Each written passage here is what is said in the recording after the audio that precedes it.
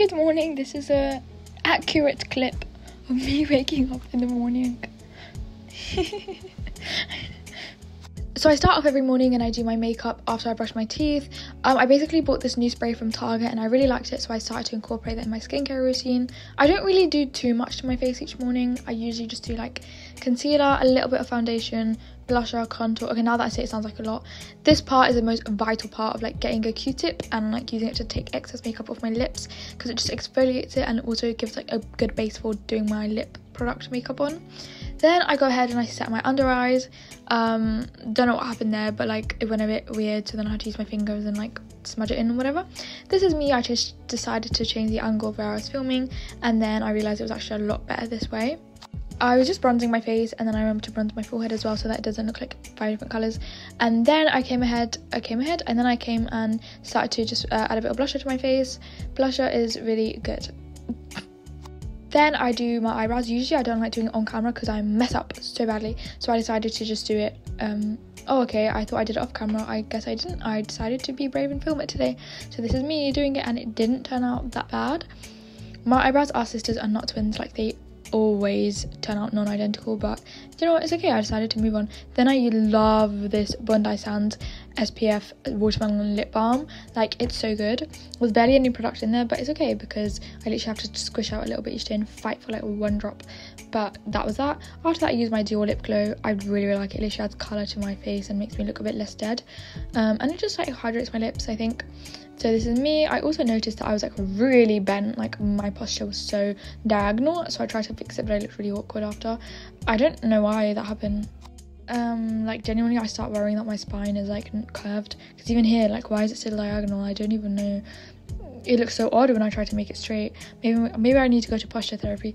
Anyway, then I started to like do a little bit of eyeshadow, not too much, nothing too crazy, and then I did my highlight because it really adds a difference. It makes my nose look shiny, and I love having a shiny nose.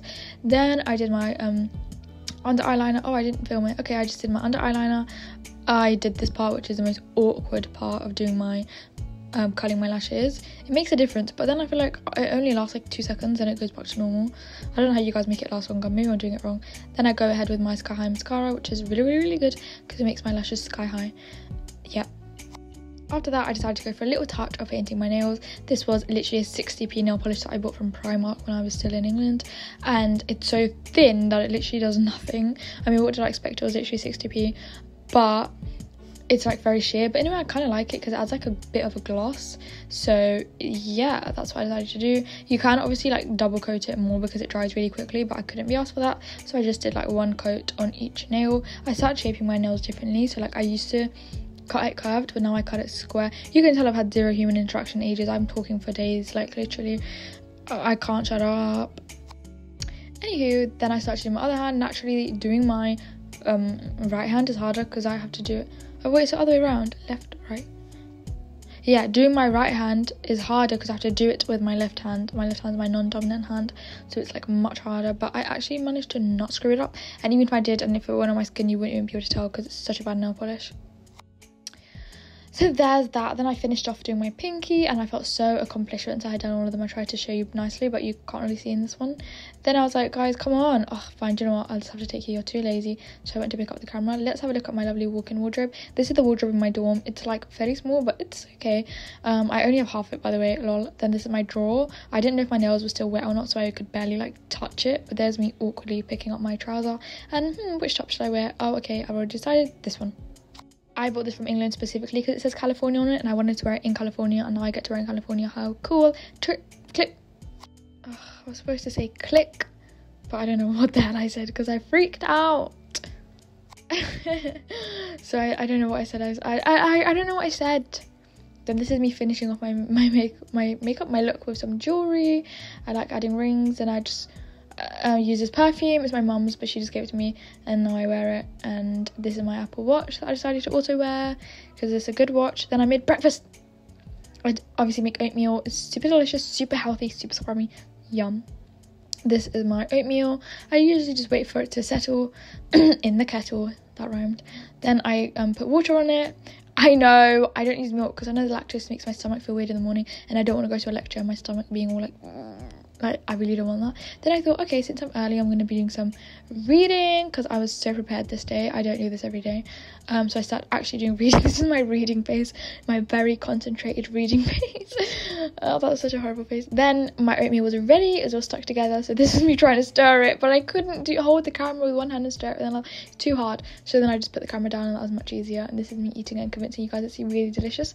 But with the topping, it's more delicious because it's like Cocoa Pops, but like not that good. And then I had to hold the spoon, so then I had to do it like this after I put the Cocoa Pops on top. And I don't think Cocoa Pops exist here. Cocoa Pops. And then this is me eating it, and it was really good. And this is what it looked like for reference. Yum. Then I just carried on eating it, I guess, until I finished eating it. And then I carried on even more until I had the whole bowl that was empty. And I just scraped it in my pink spoon. Yummy! After that, I was ready to go to my classes. Let's go. These are my shoes that I wore. This is the corridor. This is the classroom. I didn't film in the classroom. Then I got lunch from this place. I didn't film much after, but then I started to prepare my dinner, which was ramen noodles, but I made it differently because I added garlic, I added some onion, and also there was a little bit of cabbage in there, so I was like, why not just shove some cabbage in? So then I also just decided to cut it, and I cut it into pieces. It literally looks like I do nothing in my day but eat, but that is not false. After that, I just cut it into slices. I wasn't sure how much onion to use because I didn't need that much. Like, half onion was actually quite a lot for me to use in like one pack of noodles, but I still wanted it to be fairly oniony, so I decided to use about 2/3 of the half. So in terms of fractions, I don't know what that would be. And then I cut up 2 cloves of garlic. This is so satisfying and really nice and cool to watch. And then it becomes a bit unsatisfying as the shape changes, but we can ignore that. Then I got rid of the like tiny brown bit. I just don't like it. It's just weird. It makes me think of like a mole. Not that there's anything wrong with moles. I actually like moles, but just not on garlics. Then I just cut my garlic even more, and then I start thinking, do I need another one? Should I use that? Should I cut another garlic? Like, is that going to be too less? Is it going to be too much? Actually, I didn't think if it was going to be too much because it's never too much, but I did add my cabbage pieces in. This is me plopping the oil into the pan. Then I just went ahead, chucked everything in, my cabbage, my onion, my garlic, all of that together into some oil, into a pan. Ignore that curry stain in the corner. I did clean it, but like after. And then I added my chicken powder sachet and then stirred it all together like a pro. I'm getting really out of breath. This is what it looked like. And then this is me smiling away, thinking I'm Gordon Ramsay, yum, yum, yum. And then I added in some pasta water. There wasn't actually that much, but I had squashed out the tiny residual amounts from the pot and then continued to stir until my onions became soft and slithery. Then I added my noodles into the soft and slithery onions, and I tried some and it was actually really good. It looked plain, but it was actually really good. I added some spring onions on top, or scallions as they call it here, and then I ate it. Then I took my nail polish off so that I was able to pray, and then I started to get ready for bed. I did other stuff in my day too, like talking to my housemates and stuff, but I didn't film everything. This was me getting ready for bed, brushing my teeth. Good night. Make sure you watch my new vlog and subscribe. Bye.